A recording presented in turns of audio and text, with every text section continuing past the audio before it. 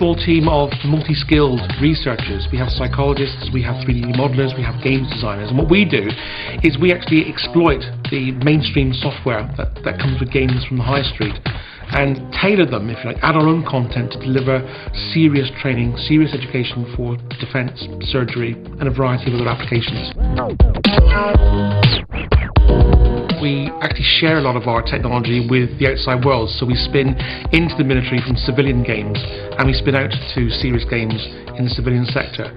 For example, we actually exploit quite a lot of the mainstream game software that power a game like Half-Life 2, Far Cry 2 and what have you.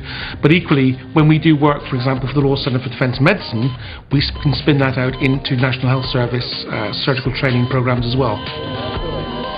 We've designed games, for example, to train the Royal Navy Dillon minigun, which is a very powerful Gatling gun, individuals who may be suffering from post-traumatic stress, right down to allowing school children to fly a small submersible around wrecks off the southwest coast of the UK.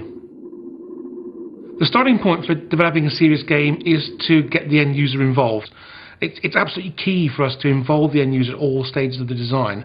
Otherwise, we could go away for 6 months and come back with something that's totally useless. Okay guys, welcome. We're going to give a quick introduction to SubSafe. We're going to start off by... So we spend a lot of time in the field, working along with them, seeing what it is their training task actually needs. Then we start doing a storyboard where we convert that information into something we can then program into the game's engines. Right, I'm going to hand over to Chief McGowan now, who will set you a few tasks just for you to try the simulation software out. Okay.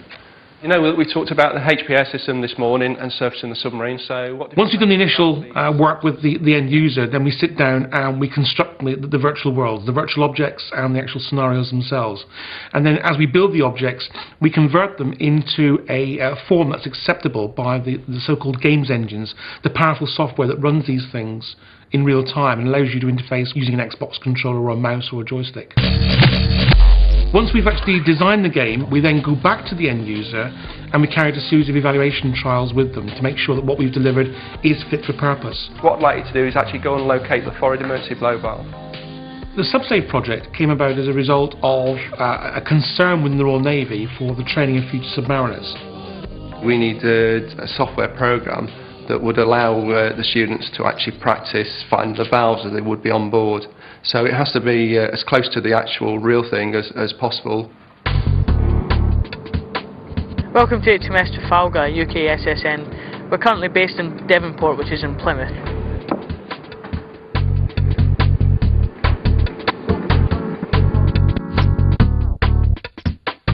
First thing you need to learn about is hatches and how you're going to escape from the submarine. The second thing you need to learn about is where all the firefighting equipment is.